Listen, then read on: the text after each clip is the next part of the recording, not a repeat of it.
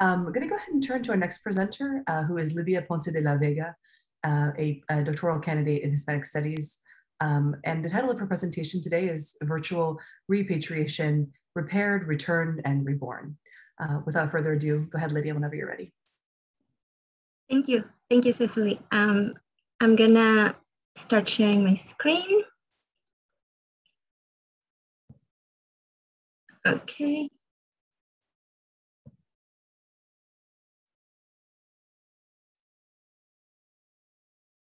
All right, so thank you so much again, Cecily and all my colleagues. I'm very happy to be presenting with all of you today. And so my talk today is titled Virtual Repatriation, Repaired, Returned, Reborn.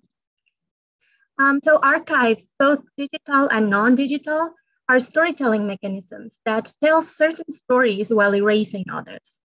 With the narratives retold, mistold, and untold by archives, we must ask whose stories are being told and who is the storyteller. To engage these questions, I focus on the case of the Biodiversity Heritage Library, or BHL, an online open access archive that compiles global literature about biodiversity. Given the BHL's connection to natural cultural heritage and its global outlook, the library faces issues of nationhood, coloniality, and repatriation. This relates to the tension between physical location and archives as holders of nation and culture, which has led to unresolved conflict, especially with archives that are rooted in power dynamics between colonizers and colonized. So therefore, some repatriation efforts focus on digital surrogates, arguing that they can be as meaningful as the physical object itself in what is called virtual repatriation. Virtual repatriation is the digitization of analog objects, of which the virtual surrogate is made available on digital, usually online spaces, to be accessed by several communities, particularly its community of origin. BHL's chair, Constance Rinaldo, and program director, Martin Kalfatovic, for example, mentioned that, I quote, the BHL is repatriating scientific knowledge to all parts of the globe, end quote. In a different work, Rinaldo gives an example of virtual repatriation and the BHL, that of Biología Central y Americana, I quote, a key resource for fauna and flora of Central America, end of quote. This book, the Biología, is an over 200-volume natural history of Mexico and Central America, published between 1879 and 1915 by British naturalists Frederick Gottman and Osbert Salvin. Its digitized versions in the BHL come from the Smithsonian Libraries and Cornell University. Metadata for its multiple volumes include subjects such as Indians of Central America and Indians of Mexico, along with others referring to non-human species. So albeit Rinaldo's consideration of the Biología as a case of virtual repatriation, this example actually showcases the colonial dynamics of the global South and North, as it establishes the former as an object of study, anchored in an epistemic association between nature and indigenous peoples, while the knowledge production is exclusive to the global North. Moreover, the Biología also evidences the colonial roots of naturalistic research. Gottman describes how the labor involved in their scientific enterprise was greatly undertaken by indigenous workers. I quote, in addition to the material obtained during their various visits to Central America and that sent to them by the natives they had trained, they found it necessary to acquire a more thorough knowledge and employed various expert collectors whose names are recorded in the body of the work, end quote. This passage from Gottman's introductory volume highlights several issues surrounding the production of knowledge about Latin American biodiversity. The quote-unquote need to quote-unquote train indigenous peoples to follow Western scientific paradigms, and the distinction between quote-unquote natives as some sort of tools and quote-unquote expert collectors as epistemic actors point to the unequal valorization of the knowledge production of the colonizer and the colonized. Indigenous peoples are relegated in the text and metadata and alongside non-human species to objects. Even if it is possible to recognize the value of providing global open access to the texts shared by the BHL, Rinaldo's example problematizes virtual repatriation by highlighting the oppressive relationship between the global South and North as sites versus objects of knowledge production. Even if global audiences can access the Biologia online through the BHL, the knowledge production is still centered in the global north, and the insufficiently contextualized metadata perpetuates the colonial appropriation of indigenous knowledge in which this work is rooted. Providing access is not akin to decolonization, just as digitizing is not akin to return or reparation. By considering mere digitization and open access as sufficient for repatriation, virtual or otherwise, digital archives can engage in discursive appropriations of decolonization that obscure the underlying colonial dynamics of their materials and practices. The issue is not one of materiality, but of origin and originality. Virtual repatriation is problematic, not because the digital object is immaterial, but because the analog object itself does not change hands.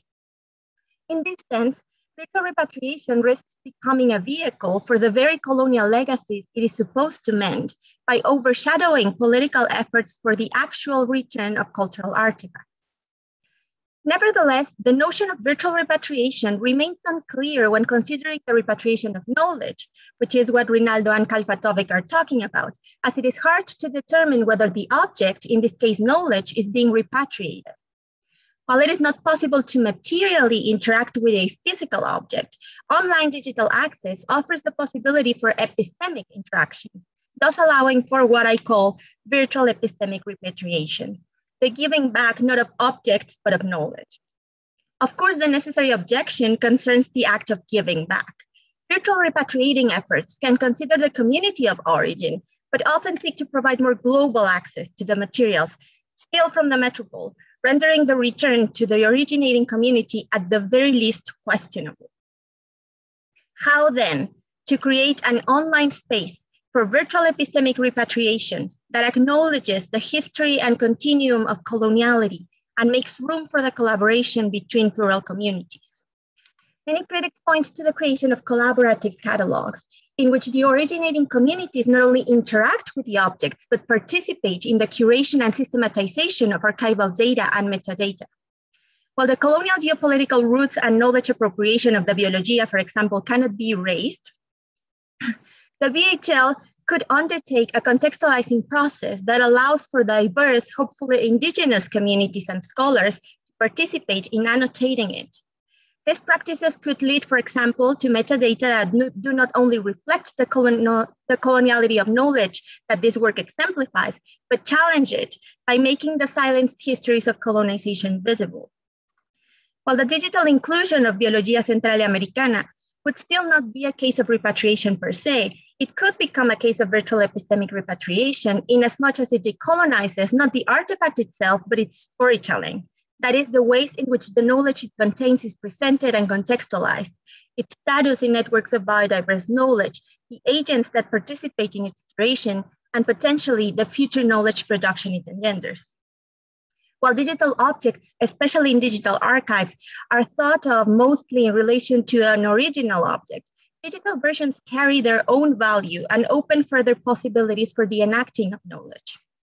For instance, as early as 1887, the value of the Biologia for Latin American biodiversity-related knowledge production was recognized by the Museo Nacional de Costa Rica.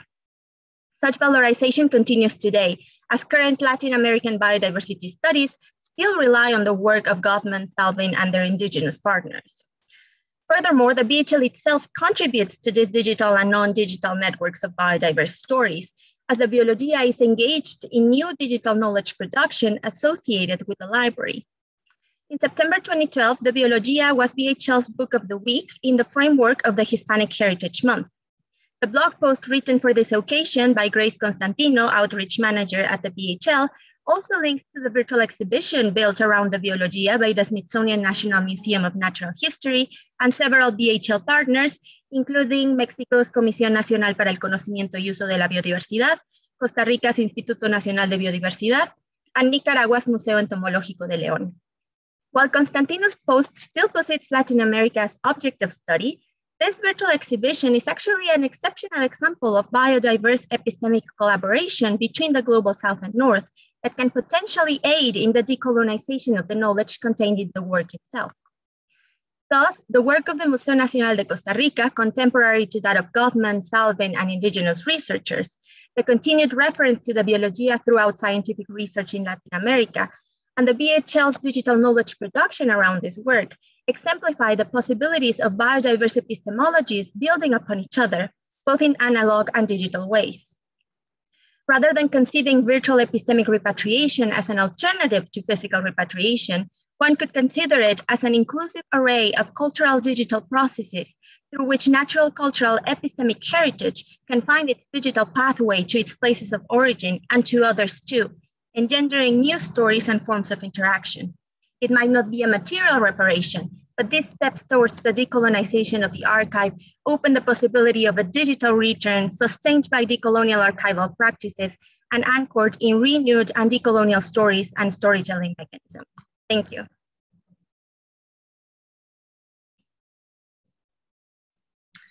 Wonderful. Thank you so much, Lydia, for that delightful and I think very important talk, particularly in light of some of the questions that we're facing in 2021 as an academic community.